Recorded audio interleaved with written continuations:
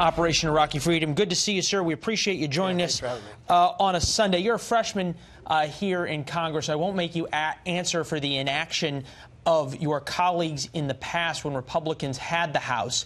But the House of Representatives has been trying to do something on immigration for years now, and absolutely nothing has gotten done. As David reported, there's 4 days left, really, of working days to get this done by President Trump's deadline. Doesn't seem like there's much reason for any hope, is there?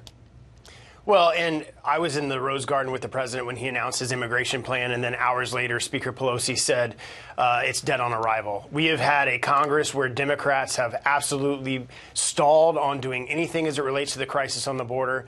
Even now, Democrats and the left are saying that we have a crisis on the border. The New York Times just did 2 editorials saying Congress needs to act because we have a crisis on the border.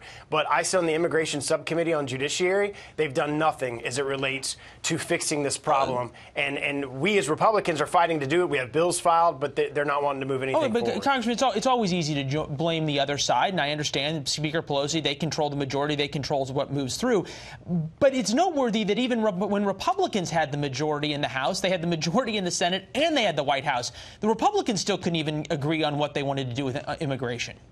Yeah, I wasn't in Congress when that happened, but I will tell you that people in my district were upset that when the Republicans had the majority, they weren't able to get that done. And I think I'm certainly going to be fighting to bring the majority back to Republicans in the House. And if we do win the majority in 2020, you will see all of us focus on this immigration issue.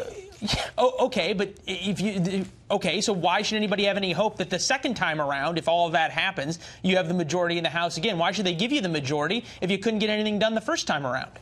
Well, one, I think you have a president who's very focused on this issue. And he wasn't focused on it. He wasn't focused on it 2 years ago when he had a Republican House, a Republican Senate, and obviously he had the White House? I wasn't there, so I can't speak of what he was telling congressional leaders. But I can tell you this. I came into Congress with a very conservative class of leaders from all across the country, and we all feel very strongly about this issue. And do you feel too strongly to make a deal?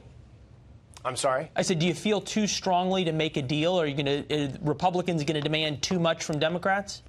The president certainly is willing to make a deal. I mean, look at the things that he offered. I mean, he's willing to go a lot farther than probably more conservative members of the House are willing to go to get a deal. You think that's a problem? problem? The Democrats aren't willing to do it. So I think with the president's leadership on this, hopefully we can get something done. But all the Democrats are doing is stalling and doing nothing on this issue right now, while hundreds of thousands of people every month come illegally into our country. Let's get to the issue of Iran right now. You fought in Iraq. You know firsthand the horrors of war. The president's saying, just in that soundbite earlier, that if there's war, Iran is going to be obliterated.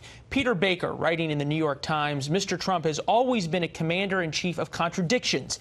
He has adopted a modified version of Theodore Roosevelt's maxim when it comes to overseas military threats.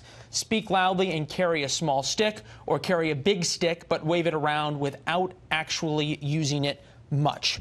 Fair criticism? Well, coming from my perspective, 600 of my brothers and sisters in arms were killed by Iranian IEDs in Iraq during the time of our service members there. So this is something that's very important to me. The president has said numerous occasions that he does not want war, and I think his policies are correct. Putting these sanctions in place, we as a country cannot... Has that emboldened the Ayatollahs, the people who killed your 600 comrades? No, I think he's doing exactly what needs to be happening. We cannot, as a country, allow Iran to obtain nuclear capabilities or a nuclear weapon. It would be devastating for Israel, and it would be devastating for our allies in the region. And also, we can't allow them to be state sponsors of terror. Some of the money that went into real quick, Congressman, I only got 15 seconds. Do you think the president's being tough enough? It's not time yet for kinetic action. I think he's taking the time he needs to make sure that the battlefield is what it is and making the right decision and not rushing into anything. Fair enough. Congressman, we appreciate it. We appreciate your service. First time here with us, and you're welcome back anytime, sir. Enjoy the rest of the days down in Florida before you come back to work. You too. Good to see you, sir.